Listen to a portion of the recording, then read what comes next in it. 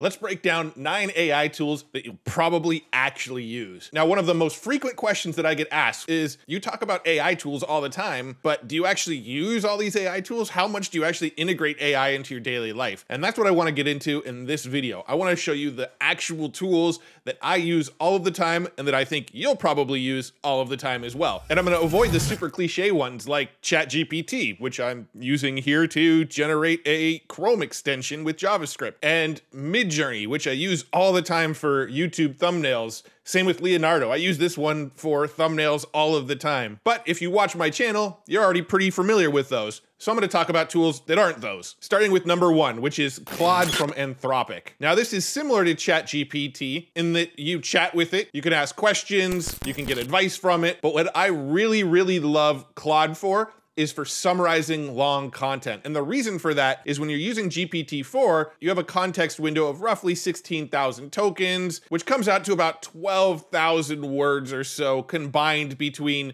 the amount of text you can input and the amount of text it will give back to you. So if you try to plug in a really long document that's longer than, say, 12,000 words, it's not gonna work very well in ChatGPT. However, Anthropic has a 100,000 token context window, which gets you roughly 75,000 words in and out. So when it comes to summarizing really long research papers or PDFs or online articles, nothing beats Claude. And here's a research paper I came across called Iterative Multi-Granular Image Editing Using Diffusion Models. And as you can see, it's a 15-page document with a lot of words. Probably more words than what would fit into the ChatGPT context window. So let's go ahead and download this PDF. If I jump back to Claude here, come to my folder where I downloaded this PDF and just drag and drop it right here into Claude, I actually get this error that says you may not upload files larger than 10 megabytes. That's not a big deal, because check this out. Let's go ahead and open the PDF here, and I'm going to Control A, and I'm just gonna select the entire PDF. So I have all of the text, and I'm gonna do Control C or Command C on Mac to copy everything. Then if I come back over here to Claude and I just Command V, paste that in, you can see it just pasted it as a text file. So I get the same result out of it. Now I can type something like, please summarize this research paper, give me bullet points, and explain it in simple terms so that even non-techie people can understand it. Here's a simple summary of the key points from this research paper. The paper introduces a new problem setting called Iterative Multi-Granular Image Editing that involves iteratively editing an image according to a sequence of instructions while controlling the spatial extent of each edit. So then it goes on to explain it here. Still a little more techie than I would have liked. Why should people care about this paper? Explain it like I'm 5. And there we go. Here's an explanation of why this paper matters in simple terms. Imagine you're drawing a picture, you start with a blank page and want to draw a cat. First, you sketch the outline of the cat, it looks good. Now you want to add a hat on the cat's head. You're able to erase just the head part and draw the hat without messing up the rest of the cat you already drew. Then you decide to also give the cat a balloon in its head. You can erase just the hand part and add to the balloon. This is like iterative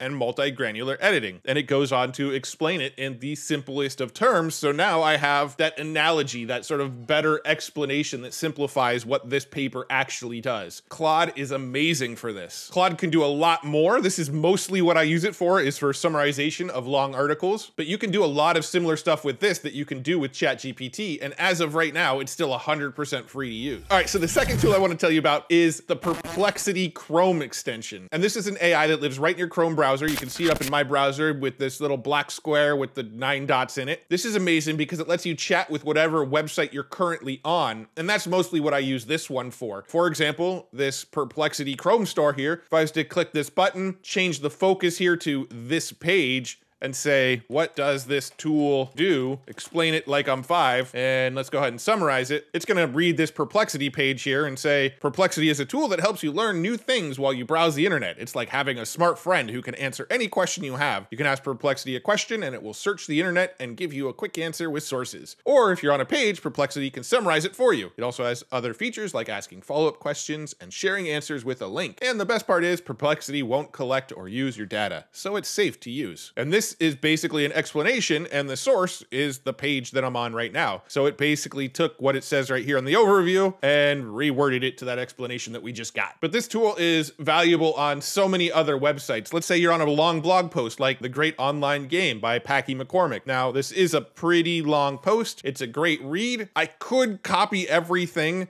and paste it over into Anthropic's Claude like I just showed you, or I can click on the Perplexity link up here, change the focus to this page and say, please summarize this article into a paragraph. The article titled "The Great Online Game" by Packy McCormick explores the idea that we are all playing a game online, whether we realize it or not. And it explains the article, and now with one paragraph, I can kind of get the gist of the article and decide whether or not I want to read the whole thing. It can also search entire sites. Let's say, for instance, you're on this site called Future Tools, which, by the way, has been getting some updates lately, like this new special offers feature. Let's say you need to find a very specific tool on the site. You can come up to Perplexity plugin up here, make sure the focus is set on this domain so it searches the whole site. What are some AI tools I can use as a real estate agent? As a real estate agent, there are several AI tools that you can use to improve your business. Here are some of them. SmartBids.ai helps real estate agents maximize their conversion rates. StyleDod offers a range of services to enhance real estate listings. Architect Render, tool that aids individual designers, architects, and real estate agents in creating visually compelling content. Real Estate Assistant, AI tool helps securely manage and collaborate on projects. These are just a few examples. And of course, the source is all of the various Future Tools listings. So it searched the site, found the best responses. So the Perplexity Chrome extension is just a great tool to leverage AI when you're browsing the web and you want to know more information about the specific page or the specific domain that you're on.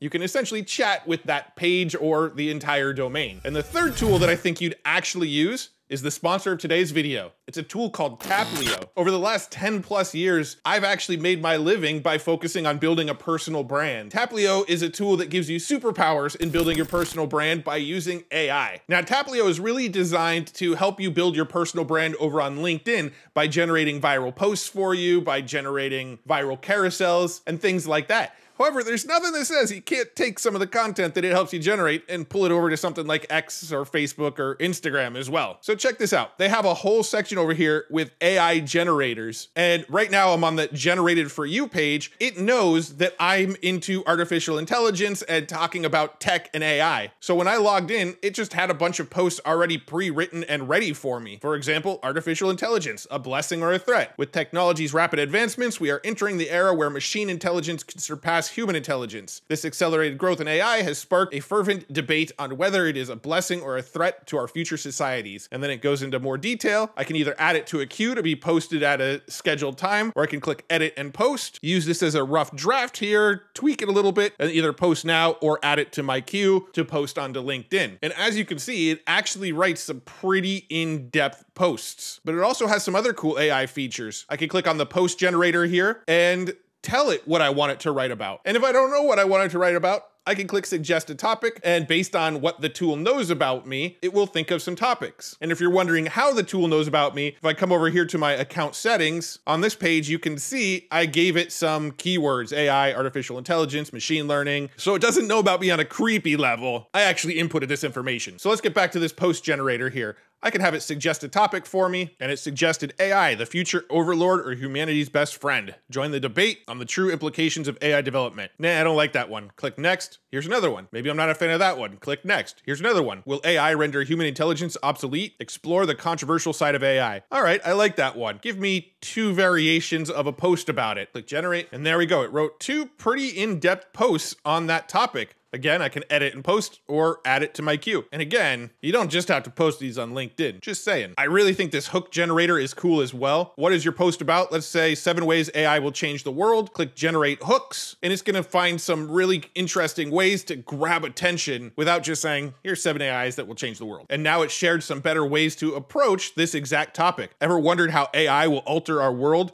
It's not just robots. Dive into this post and you'll see how AI is about to radically change your life. Why wait? Keep reading. So it just hooks you in a little bit better than just 7 ways AI will change the world. Are we ready for a reality where machines lead the way? It's closer than you think. Experience the world-shaking shift of AI now. Step inside. And then I can click use this hook. If I come over to this little lightning bolt over here, I can click on use AI to improve or continue your post. And let's select expand post. And there we go. It wrote a longer post based on that hook. They've also got a really cool carousel generator. And if you're a YouTuber like me, you can actually just grab a YouTube video. Let's just grab this latest AI news update video here. I'll copy the link address, jump over to Taplio, paste this in, Make sure we have YouTube selected here and generate a carousel. And there we go. It generated a carousel based on the content of that YouTube video. AI, this week's highlights. Tesla's AI investment. OpenAI's copyright debate. AI job impact poll. These are all news articles that I talked about in that video. GPT-4 enterprise version. AI in meetings. And then I can create a post from this and then have this carousel imported directly into my LinkedIn account. If you're on LinkedIn, Taplio also adds a whole bunch of cool features to your LinkedIn sidebar, like your follower count and your profile views. You can see your new followers over the last 30 days, your best posts, etc. And let's say you come across a interesting post that you want to comment on, but you don't necessarily know what to say in the comments. I could click on comment here and you can see a little lightning bolt button. If I click on that, I could either add value, congratulate, or say thank you. Go ahead and add value and it will generate a reply for me.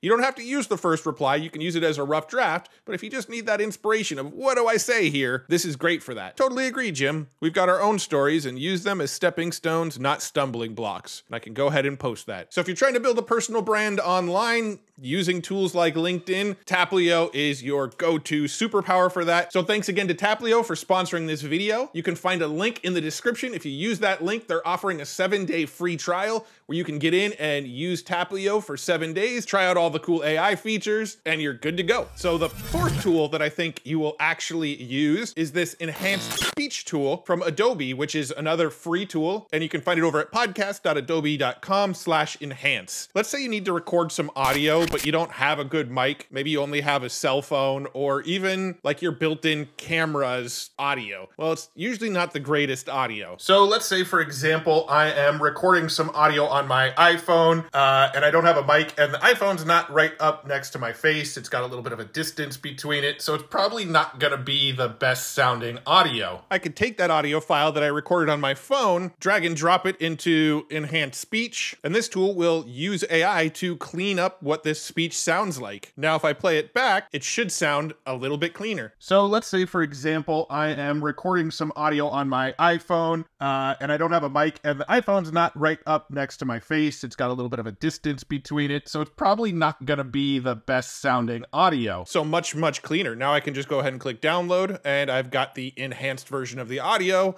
that I can use to sync over my video or whatever I needed to fix the audio for. Speaking of audio, number 5 is ElevenLabs. Now, Adobe Speech Enhancer fixes audio that you've already recorded. ElevenLabs can create new audio that you haven't recorded yet. So if you want to turn written content into a podcast that sounds like your voice, if you recorded a whole video of dialogue, but you need to fix just one little chunk of that dialogue, you can actually type the fixed dialogue into ElevenLabs, have ElevenLabs speak it out in your voice, and then just replace the broken dialogue with the new fixed dialogue. And you can train your voice or anybody else's voice into it. So for instance, if you have a podcast where you interviewed somebody, you can train it on the voice of the person you interviewed. And if maybe they misspoke and you want to clean it up for them, you can go in, train their voice, and replace that clip. ElevenLabs also has a free tier where you can create up to 3 custom voices and do up to 10,000 characters per month. And if you are ready to upgrade, it only costs $5 a month and your first month is $1. This is the plan I'm on, and for the most part, it's been enough so far. So here's the voice that's trained on me saying, hello, please subscribe to Matt Wolfe. Hello, please subscribe to Matt Wolfe. Now, I didn't really totally like the way that sounded, so I can click on voice settings here. I can mess with the stability a little bit, mess with the clarity a little bit, generate again. Hello, please subscribe to Matt Wolfe. And I can get different variations. If I switch this to 11 Multilingual version 2, this is their newest model, and I can even have some style exaggeration that I can change the scale of here. If I click on speaker boost, it actually slows down the generation a little bit, but should get closer to my actual voice. So let's go ahead and see what this sounds like. Hello, please subscribe to Matt Wolfe. Tool number 6, Adobe Firefly. Adobe Firefly has all sorts of cool AI art features in it, but my favorite is this generative fill. This is also the same feature that's available inside of the Photoshop beta. But let's say you've got a stock image that's really close to what you want, but not quite right. Let's say, for instance, I want to use this newscaster image, but I want them to be holding a microphone. Well, I'm going to purchase this image real quick. You can also generate an image with your favorite AI image generation tool, but I'm going to do it with a stock photo just to see how it comes out. I'll pull this image into Adobe's generative fill here. I'm gonna go ahead and select this area of the hand, and I'm just gonna type holding a microphone. And there you go. We got an image of him holding a microphone and some other variations of him holding a microphone as well. Let's go ahead and click keep. Maybe I want him wearing a top hat. Let's go ahead and erase this area up here.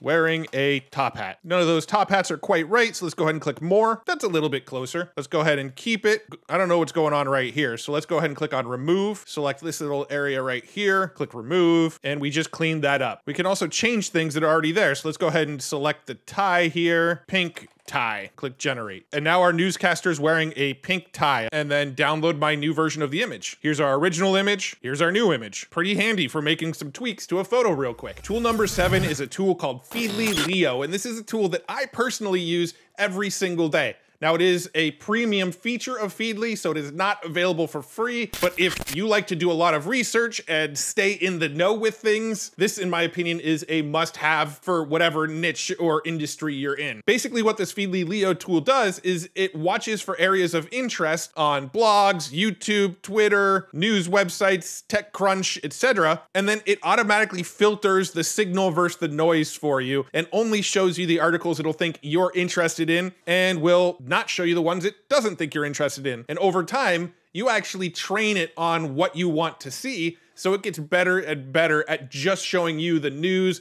and articles and blog posts and content that you actually want to see. So for example, here's my Feedly feed, and it's mostly AI content. The way I use it is I always scroll all the way down to the bottom, so I'm seeing the oldest information first, and sometimes it's not always perfect. So for example, I'm not interested in this gaming news about Baldur's Gate 3, so I can click this little arrow that says less like this. And now I just gave Feedly Leo some reinforcement that this is an article that I'm not interested in, so show me less about gaming type stuff in the future. Here's another one about Final Fantasy. I'm gonna click the less like this button to better train it. And so over time, this feed just gets more and more and more dialed in to just the AI information I want. This is the secret weapon to how I stay on top of all of the AI news, all of the AI tools, all of the AI research that's going on, is I have a finely tuned Feedly Leo account, which every day updates me with everything I would need to know in the AI space. Things like Google's Lookout app adds detailed AI-powered image descriptions. That's new. Here's an article talking about how the co-founder of Google's AI division, DeepMind, says everybody will have their own AI-powered chief of staff over the next 5 years. And these are coming from sites that I wouldn't normally read or subscribe to. Walmart goes all out on AI from a website called NRF Smart Brief. And to be quite honest, the day I'm recording this has been so far a pretty slow AI news day. So typically there's a lot more to show you, but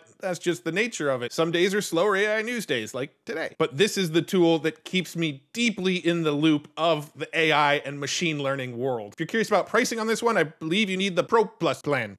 Plan. You can see that's the one that comes with muting the noise with Feedly AI and the Feedly AI feed. So this is the plan that I'm on, and that is required if you want to use the AI features. But if you're in an information business where you need to keep your finger on the pulse of whatever niche you're in, this is invaluable. The 12 bucks is a steal. All right, tool number 8 that I think you'll actually use is called MyMind. And the best way to explain it is just to show you how it works on their website. So every time you find something you want to remember, you just save it to MyMind. Images that inspire you, your own private notes, products you like, articles, quotes and highlights, web clippings, and more. Their website has all sorts of use cases for it, for designers, for writers, for marketers, for developers. I mostly use it for the way they describe it for researchers, your private knowledge base. Researchers use MyMind to collect data and find unexpected connections between bits of information, from web clippings, PDFs, to articles and research papers, all in one place. This is really how I use it. So if I show you MyMind here, you can see it's just filled with hundreds and hundreds and hundreds of articles, GitHub repositories, news posts, YouTube videos, tweets or X posts, links to tools that I've come across, product demos, just everything that I come across on YouTube, X,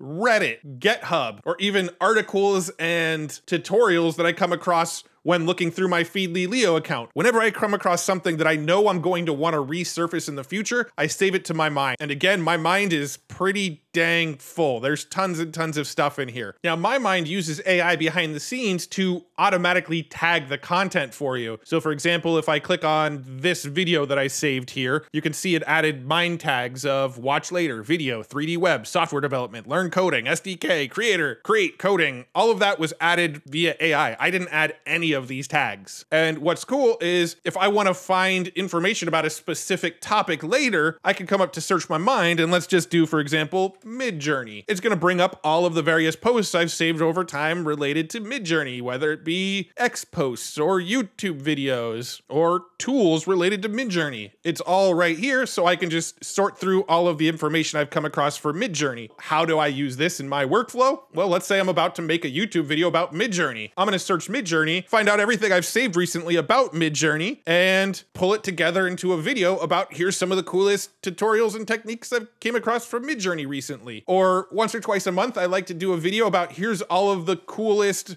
research that's in the works. I'll do a quick search for GitHub and look through all of the GitHub repositories that I've saved recently and talk about a lot of the stuff that's popping up there. Or if I just don't search anything, I actually created a tag that I add manually called the archive tag. So if I've already made a video about something, say for instance, this magic edit research, I can click on this and you can see I added an archive tag. Now, if I come up to the top of MyMind, I created what's called a smart space called not archive. If I click on this, it shows me all of the stuff that I've added to MyMind recently that's not archived. And you can see it's not a very long list. Everything else I've already made content about. So this is my way of going, what information have I saved to MyMind recently that I haven't actually made a video about yet? And this is what's there right now. For me, this is the best way to organize stuff because I'm constantly coming across new posts on X. I'm constantly coming across new YouTube videos, new articles, new GitHub repositories that I go, this is really interesting, but I'm on my cell phone on the toilet. What am I going to do with this now? Well, I just save it to MyMind,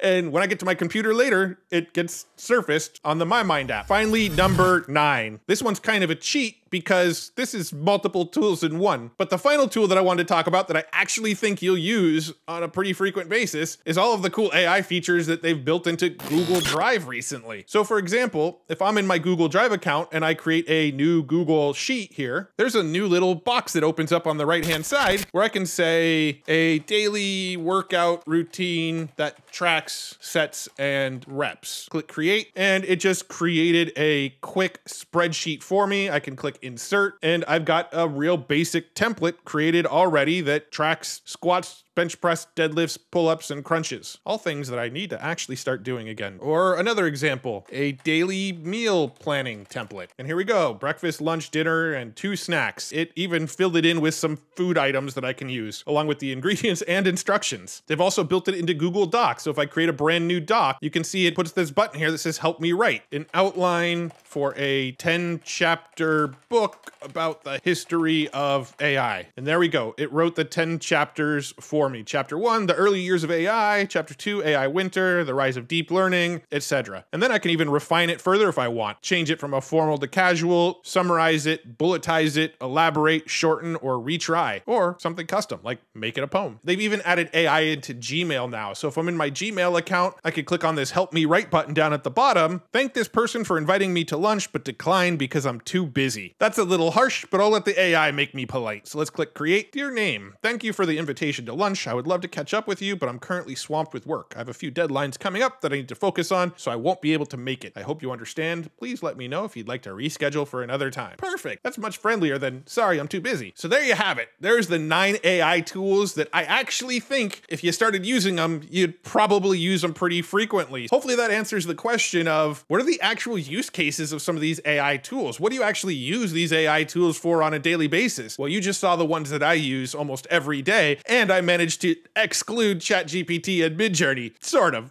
I still talked about. But if you want to know about tons more AI tools, make sure you check out futuretools.io. I've actually been really hard at work upgrading this site and adding new features based on your feedback. So for example, I added a special offer feature here now where I'm encouraging tools that submit to the website to offer special discounts exclusively to Future Tools users. So if you come across a really cool AI tool and you want to know is there a discount on it, you can come over to Future Tools, click on special offer, and see if it's one of the tools that's listed that actually has a discount code on it. I also added a much requested added today button where you can click on this and see all of the most recently added tools that were added in the last 24 hours. And I've also added an FAQ so you can learn more about future tools and all the commonly asked questions. And as of right now, I'm in the process of building in a dark mode to be able to switch from light mode to dark mode on future tools, which is another most commonly requested feature. So again, if you haven't checked it out already, go to futuretools.io, check out all the latest tools, check out the latest AI news. It's updated on a daily basis. And if you're not already, subscribe to the free weekly newsletter where I'll keep you in the loop via email just once or twice a week with all of the latest news that you need to know. Thank you so much for tuning into this video. If you liked it, consider subscribing to the channel and giving this video a thumbs up. It really helps me and helps the channel get seen by more people. And thanks once again to Taplio for sponsoring this video. I really, really appreciate you guys. See you in the next video.